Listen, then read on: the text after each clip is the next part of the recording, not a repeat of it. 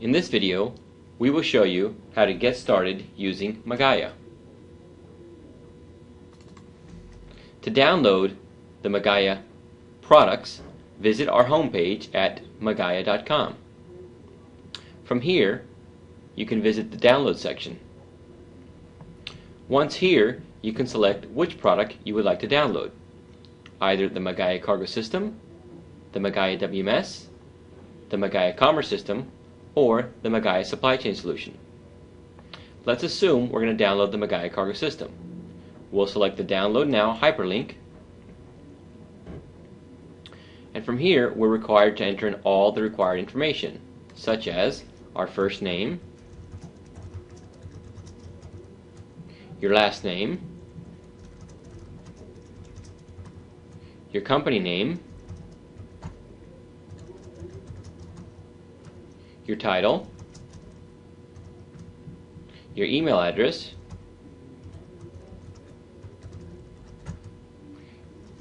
your full mailing address,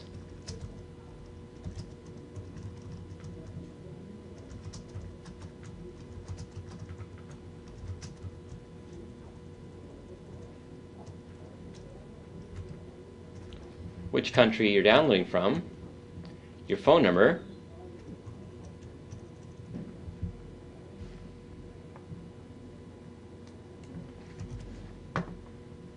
and your company's website address.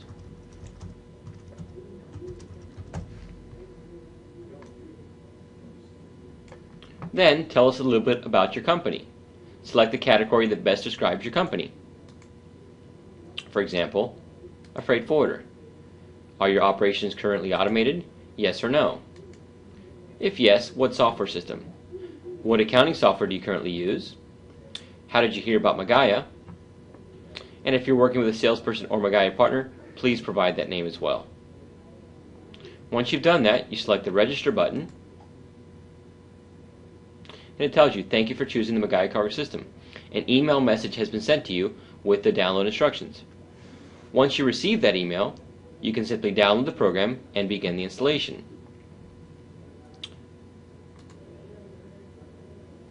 Now we'll proceed to show you how to get started using our Startup Wizard after you have successfully installed the software.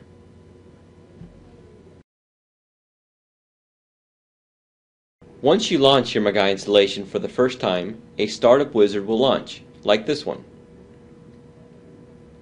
The wizard will assist you through the setup of your system. The following steps will guide you through obtaining a Magaya Network ID for your company, entering basic information such as company name, address, etc., entering entities frequently used by your company such as land, air, and ocean carriers, choosing the ports most commonly used by your company, choosing which currency your company uses,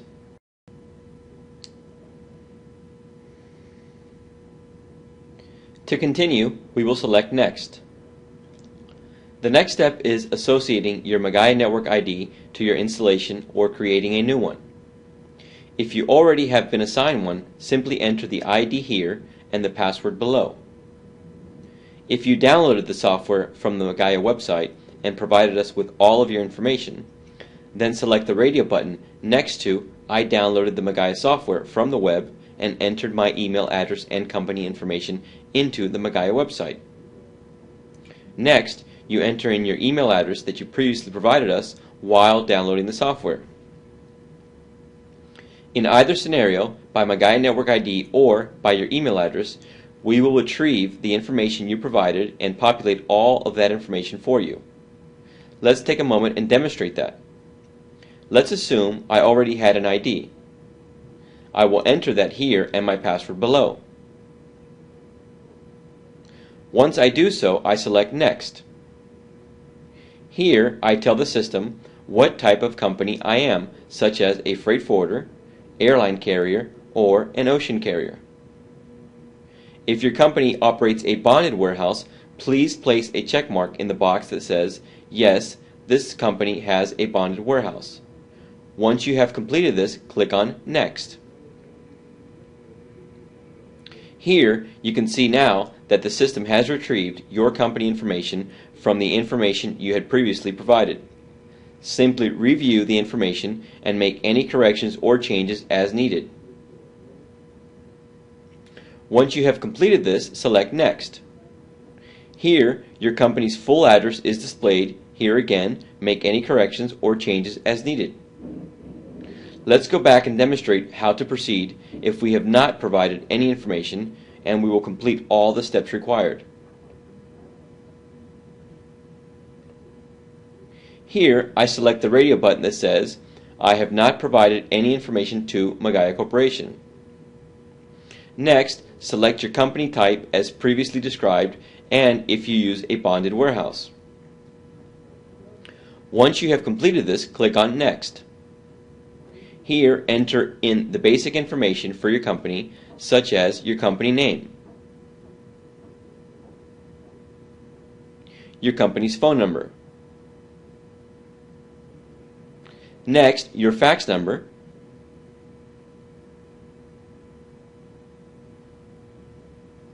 then enter in your email address,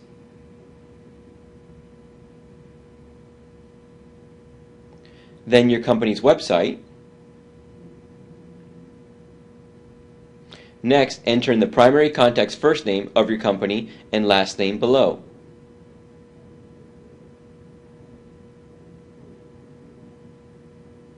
Once you have completed, select Next and enter in your company's full address.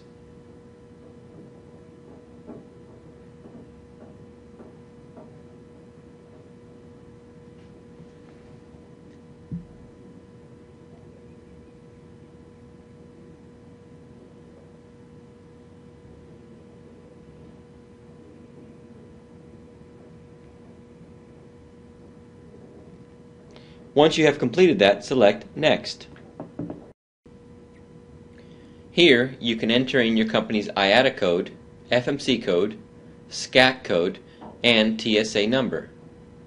One important note here is you're only required to enter in the information you have. If you do not have one or any of these, you can simply skip the step. Once you have completed this, select Next. Next, you select the home currency used by your company. You can do that by selecting your currency from the drop-down list.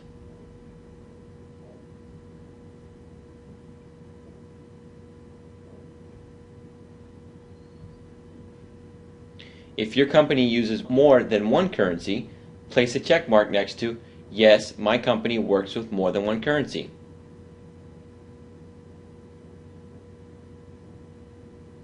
Once you do that, after you complete the wizard, in Options, Configuration, then Accounting, you can select all the currencies that you currently use.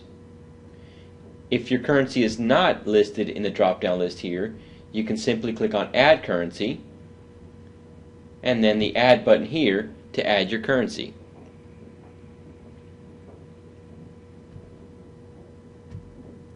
Once you have completed that step, select Next. Here, the system will import the Schedule B, D, and K codes. Once it has completed these steps, simply select Next. The next step is to select the air carriers you most commonly work with. Although you are not required to do this now, the more information you have set up in the system initially will save you time later. You can organize this by selecting the description header. To add an airline, simply highlight the airline and select Add. If you made a mistake and would like to remove one, simply highlight it and select Remove. Once you have completed that step, select Next. Once you have completed that step, select Next. Here, you select the most commonly used ocean and land carriers. Simply repeat this as we described before, and here again, you can skip this if you would like to for now. Once you select Next, you can set up the ports you most commonly use. On the left-hand side are the countries, and you can organize these alphabetically as well.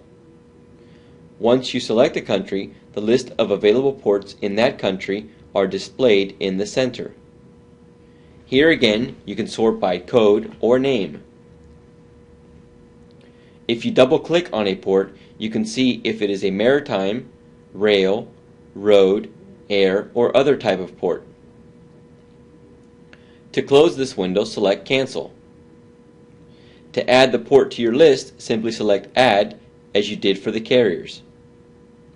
Once you add the port, you can also link the Schedule D code for domestic U.S. ports or the Schedule K ports for foreign ports.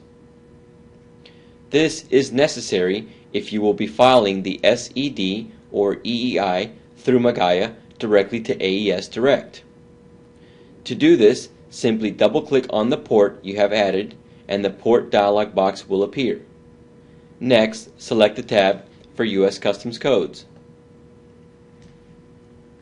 To link a Schedule D or K code, select the button you desire and you will get a list of the codes.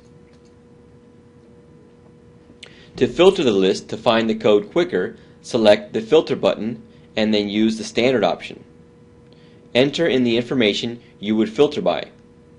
For example, for U.S. or Schedule D codes, enter in the city name and select OK or press Enter. The list will be filtered and you can then select from the list. To remove the filter, select the Unfilter button. Continue to do this for all of your ports. If you're linking a Schedule K for a foreign port, one important tip is to first filter by city name. If the port does not appear, then filter by country name. It is not uncommon to find a Schedule K that will say, for example, all Western ports for a specific country or all Caribbean ports. Once you have completed this, select Next. The last step is to create your Magaya Network ID and password. To do so, enter in a password below. Confirm your password below and then select Create ID. Once you have done this, the system will create a Magaya Network ID for you, and it is very important to note, by default, the administrator password to the Magaya Explorer is the same as your Magaya Network ID password. We will cover how to change this password and how to create additional users and passwords in the later overview videos. Once you have completed this, select Next. This is now the final step to complete your initial setup. And once you select Finish, your communication server will automatically be initiated and set up as well. The Magaya communication server is what provides all the communication for the Magaya network and allows you to communicate with other participants and provide real-time tracking to your customers 24 hours a day. This concludes our video on how to use the Startup Wizard.